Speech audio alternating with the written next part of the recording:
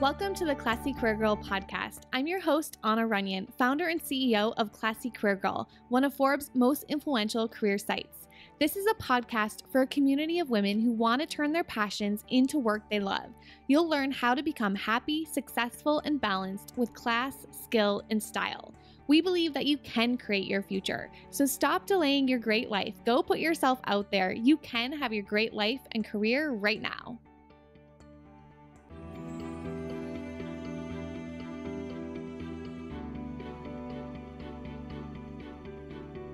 Should you quit your job? That is what we're going to talk about today. This is Anna Runyon, founder and CEO of Classy Career Girl. So many people are quitting their jobs these days, and you might be considering yourself quitting your job. So I'm going to walk you through some steps to figure out if you should, when you should. And I know that this is a really big decision to quit your job. I remember when I made that decision myself, I quit my day job after 8 years of consulting. I quit that job 6 weeks after my daughter was born. She was 6 weeks old, and I just could not imagine going back to that day job when I had this little baby. So that is when I quit. I quit when I knew that I had customers, I had clients, I had income that I knew was going to come in. I had a virtual assistant who was helping me at that time. I had savings, I had financial projections. So first I want to cover like some ground rules that you want to think about. And these were some of the things I was thinking about too when I was like weighing my pros and cons. Should I quit? Should I not quit? Because now I had a family, like now I had a little baby that I had to provide for. And it was like very nerve-wracking and very scary when you start building your family and you start realizing it's not just you providing food for yourself and shelter for yourself, right? Like you're actually providing for another human being. So this was a very scary decision for me. It was one that I thought about for many, many years, that it was my goal to quit, but I just wanted to make sure that the time was right. And so here's some things I learned. The first thing that I learned was that you have to do absolutely everything that you can do on the side of your day job. I know you might hate your job. You might have a terrible boss, client. It's, they work you crazy hours. They call you on weekends, but we want to make sure that we do absolutely everything that we can before we quit. So we want to use our early mornings. We want to use our evenings. We want to use our weekends. The longer runway that you have when it comes to quitting, the easier it's going to be to make that career change, to launch your dream business. So we want to extend that runway as long as we can and work on a side hustle, work it as a side hustle as long as humanly possible before you quit that job. So do absolutely everything you possibly can on the side before you quit. The second thing, you want to ask around and consult with other entrepreneurs in your family. Like if you're considering growing a business, you want to get in a community of other entrepreneurs that can lead you and guide you and answer your questions. You want to discuss with your family as well, or discuss with your family when they are going to be positive and they're going to actually provide you with helpful feedback. Don't make the decision to quit alone. Like you want to get support, you want to get advice, because other people can see things differently than you too, and they might have some good questions that you might not have thought about. So we want to listen to wise advice. Don't listen to people who don't understand you, your business, what you want to do. Sometimes negative people can kind of get to you when you're making these really big decisions. So just be careful who you let in to your mind when you're making these decisions, but you do want to consult with some trusted entrepreneurs, some trusted family members. The third is just don't let the fear of unknown hold you back. Like I know it can be scary to not know how you're going to get insurance and benefits and retirement, but it's not a reason to not go after your dreams. We still have to go after our dreams and our goals, and we can figure things out. Like we can Google things, we can email people for help, and we can go to the experts who know how to do retirement and insurance and benefits and financial plans and all that stuff. Like everything that the negative thoughts that you're saying, I can't quit because of blank, write all those things down and start to Google some answers, start to reach out to people who know how to solve those answers, but we just don't want the fear of unknown to hold us back. And the fourth thing is I always recommend asking yourself when you're considering, should I quit my job? is it worth it to go all in? Like, what is the worst that can happen if you go after your dream? And what is the absolute best that can happen after you go after your dream? And then is it worth it to go in? Because a lot of the times it is totally worth it. It is not worth being stuck and unhappy and feeling stressed and frustrated and like you want to bang your head against the wall and you come home from work crying. Like, none of that is worth it. So usually it really is worth it to go after your dreams and to go all in and to make a plan to quit that job. So, some questions that you want to ask yourself when it comes to making this decision. These are yes or no questions.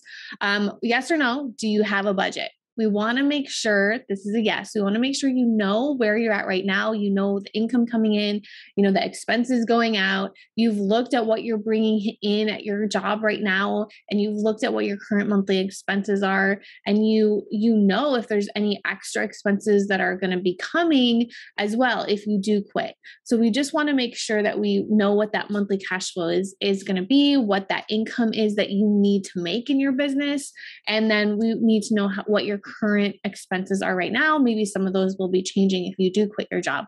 But we just really want to take inventory of where we are. So yes, you should have a budget. The second thing is, do you know what your business it needs to make in order for you to quit your day job? So when I made that decision to quit, I knew what I needed to make. I had done the calculations. I had added in, benefits and insurance, and I had added in retirement and, all the things that I wasn't paying for before that I was now going to be in charge of as a business owner. And I added in all those things. So we need to figure out like, what do you need to make? What is that goal amount? Write it down on a post-it, put it on your wall. Like that is our goal. We're going to look at that every single day and make a plan to get your business to that goal so that you know that you can quit that day job, or you have a plan to make that so that you can quit that day job. So that's a yes or no question. Do you know what you need to make in order to quit your day job and have that full-time income? Yes or no, do you have a 3 to 6 month savings? This is one that I had, and I was so glad that I had this when I quit my day job, because it took a little while for things to all work out and even out with a new baby and all that stuff. So do you have a 3 to 6 month savings? We want to make sure that we have savings that we can rely on. You may even want more of a savings. Like when my husband ended up 3 months later after I quit, he quit his job 3 months later and joined me at Classy Queer Girl to help me run operations.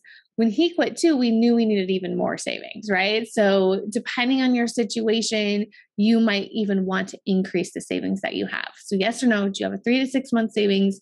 Yes or no, are you currently bringing in income from your side hustle, from what you're doing? We want to make sure that you know the problem that you're solving. We want to make sure that there's a market need and that things are working. So when I quit my job, I had clients, I had that recurring revenue that was coming in. It wasn't as much as I needed. It needed to grow even more, and it eventually did because I was able to use all my time to grow this thing.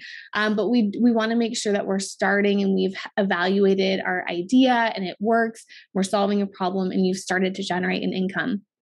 And also, yes or no, do you have work expenses that you can cut right now to invest into your business? Any sort of expenses. It doesn't have to be work expenses. This is really important because you want to be able to invest back into your business. So when I first started, because I had my day job, I was able to reinvest the income that I was making in my business and hire a virtual assistant who helped me grow my business because I didn't have to do everything in the business. So we want to make sure that we do leave some extra funding where we can start to put that back into the business. So because of that, we gotta cut things. We just do, because our dreams are important. And we want to free up that cash flow so that we can reinvest, so we don't have to stress about money. And also because it's like so much easier to make a sale when you're not worried and stressed, because people can tell when you need money and you're stressed about money, and we don't want to be like that. So if you answered yes to these questions, you can think about quitting. I'm not going to tell you yes or no. That is your decision. But if you answered yes to all of these questions, you are well on your way to quitting your day job.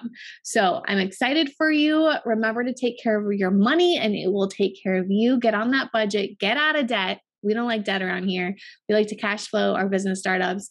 The more you track of your money as well, the more you're going to receive, the more it's going to grow. So just don't ignore your current financial situation, and it's going to directly impact your career in the future. So I'm super excited for you. If you have any questions, let me know. Send me a message on Instagram, and I look forward to seeing you over there. Bye. Hey there, thank you so much for listening to today's episode of the Classy Career Girl podcast.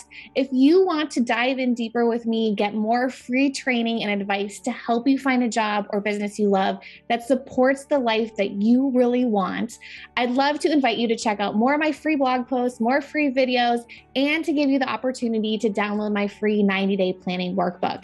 The best place to get started is to go to www.classycareergirl.com/free stuff. And that will guide you to the best place to start. So I look forward to helping you and supporting you further in reaching your goals and dreams. I will see you soon.